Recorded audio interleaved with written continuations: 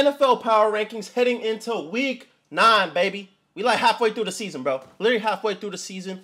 A lot of crazy games. This past week was nuts, bro. This past week was nuts. I love some football, bro. And today I'm going to get straight into it. We got Super Bowl contenders, playoff locks. We got teams that are, like, good, but they're running out of time because we're halfway through the season. And we got time, you know, it's time to start thinking about tanking, bro. Your season's over. It's time to tank. You don't suck, but it's time. Whoa, pause. You don't suck, you know, at football, but it's time to, you know, move on. And then we got, you know, this team is just bad.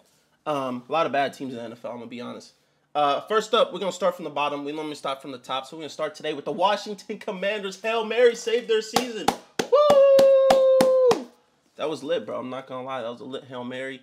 I don't know, bro.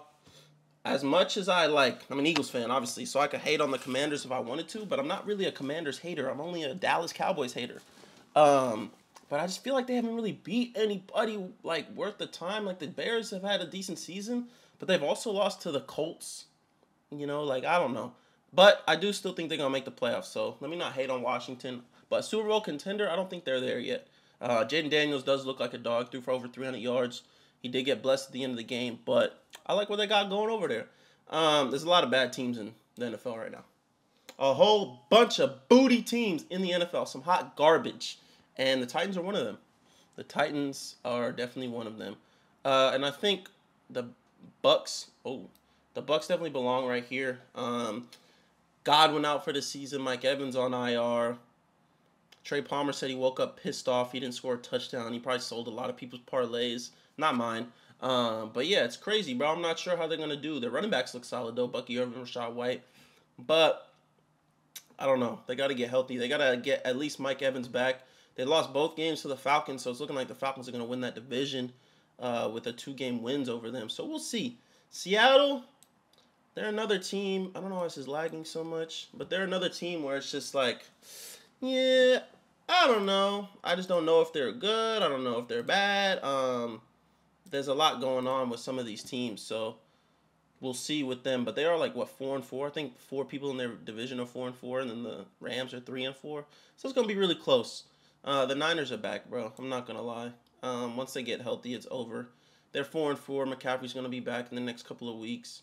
Yeah, Ayuk's out for the season, but I still think they win their division. I don't believe in the Cardinals. I don't believe in the Seahawks this year. I think the Rams are probably their biggest competition, but the Rams, you know, 3-4, but they're just getting healthy, and I think the Rams are looking good.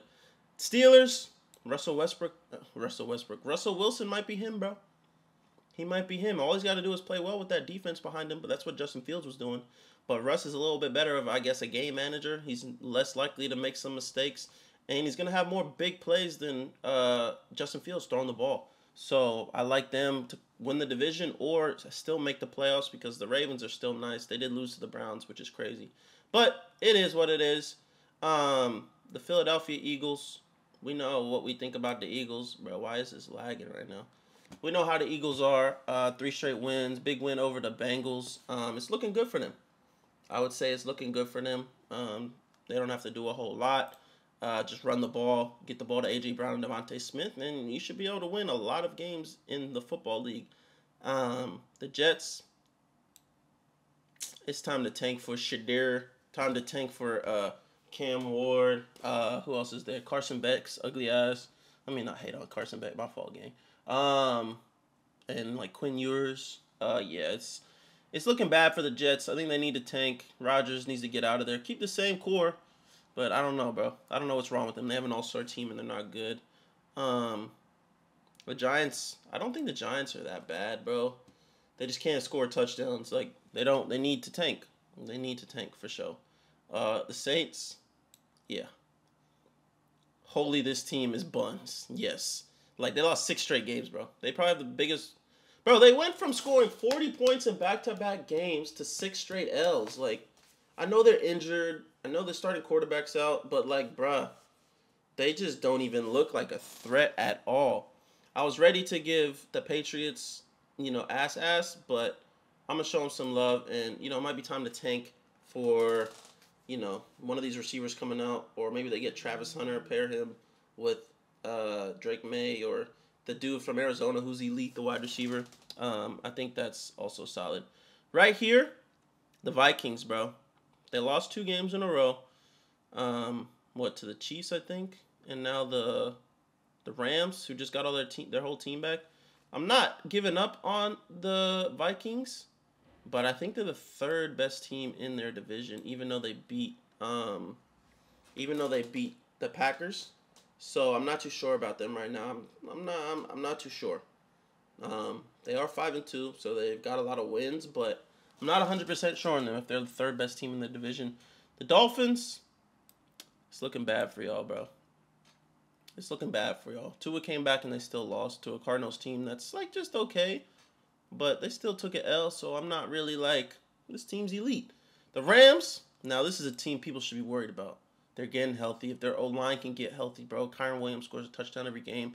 Puka and Kupp's a top 5 receiving duo. And then all these other guys that were playing while they were hurt probably got a lot of reps, bro. And they're probably going to make some big plays throughout the season, too, when Kupp and Puka aren't playing. Chargers, Justin Herbert's doing it all, bro. He's looking like one of the best quarterbacks in the league. Lab McConkey looks like a demon. Looks like little Cooper Kupp out there. Yeah, and their defense is playing really well. I'm pretty sure they're top 5 in points per game allowed. So I think they're doing really good. The Raiders, yeah, bro. Bad football team. I know it looked close against. It's like that picture of a Maserati at that boo-boo house. This is Max Crosby, bro. Jacoby Myers is low-key kind of nice, though. No cap. Like, Jacoby Myers is low-key, like, looks like a pretty solid receiver. I hope they don't have to trade him at the deadline, but we'll see. I don't know. Now, we got the Chiefs. Obviously, Super Bowl contenders every single year. You got Patrick Mahomes. I think a lot of people are wondering how they're so good when, like, you know, they don't even look good, but they're 7-0, haven't lost. Patrick Mahomes doesn't even look like a top 5 quarterback in the NFL. But the defense is elite. The O-line's elite. The run game's been good with Kareem Hunt coming back.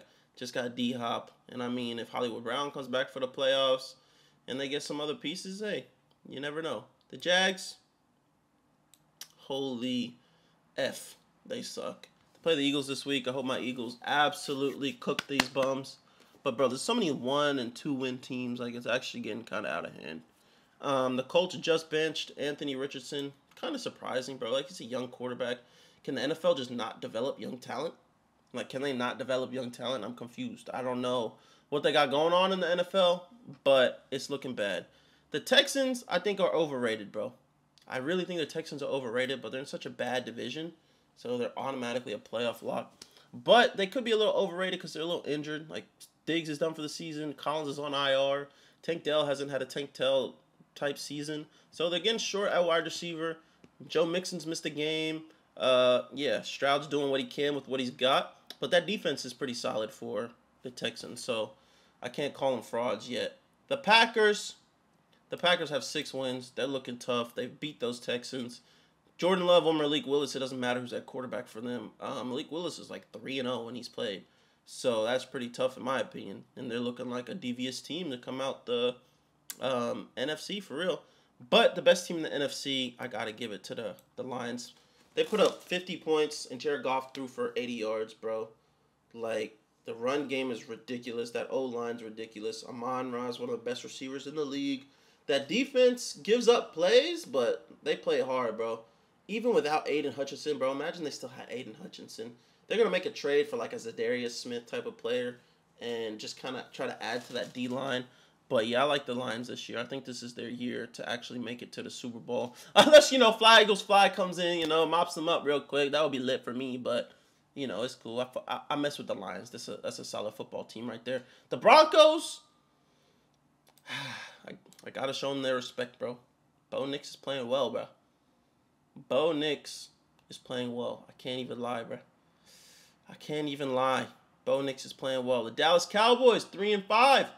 Dak Prescott, garbage time Dak. Gets all his stats in garbage time. If I'm going to be honest with you, Dak, I got to throw y'all here, bro. It might be time to start thinking about tanking to get Ashton Genty. Time to start tanking to get Ashton Genty. Bro, I'd love to show the Cowboys some... Actually, I wouldn't love to show the Cowboys some love because, you know, I despise the Cowboys. But I don't even want to put good in front of their name. Like, all these teams here are better than the Cowboys right now. So I don't think they belong in here. Like, the Cowboys, The Jets, the Dolphins, the Colts, all in the same boat. Like, those 4 teams all in the same boat. Just might be time to tank. But they paid their players all that money, so I don't know, bro. The Browns, time to tank. Jameis went in and beat the brakes off Lamar and them, the Ravens. But I still think the Ravens are Super Bowl contenders at the end of the day. The Bengals, I'm not going to count them out yet, bro. Joe Burrow, maybe I'm glazing a little. Maybe their season's over. They got to win 7 out of 9 games, like Burrow said, and I think they could do that. A lot of division games coming up, so we'll see. But if they can beat the teams in the division, they're just going to get set up good. But if they don't, then they're going to, have a top 10 pick this next season. The Bears got so unlucky, bro. I couldn't even imagine being a Bears fan this past week. Like, that's actually sickening what happened. I would be so mad. But it is what it is. Caleb Williams is okay. He'll be fine. He didn't have a good game. Definitely showed that Jaden Daniels is the front runner for MVP or Offensive Rookie of the Year. Maybe he will win MVP. Who knows? Panthers, I don't even need to talk about the Panthers. We know about them. The Bills, move them up to Super Bowl contenders. Josh Allen threw his first pick, but he might be number 1 in MVP. Him and Lamar head-to-head. He's playing really well. Amari Cooper's going to be big for them because Shakir and Coleman are just going to eat with Amari Cooper being out there. It takes a little bit of stress off those two. So now they have a little bit more free range. Dalton Kincaid solid, so they should be chilling. Baltimore, I like Baltimore this season. They did take an L.